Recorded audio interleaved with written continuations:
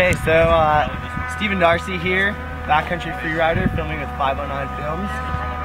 Talking to you about the Snowpulse vest that I wear. So I've been wearing this the last season.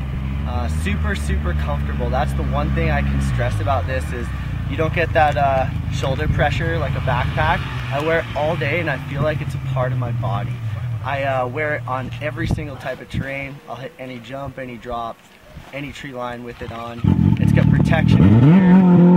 Makes me feel really safe, and I don't think I could ride without it ever again.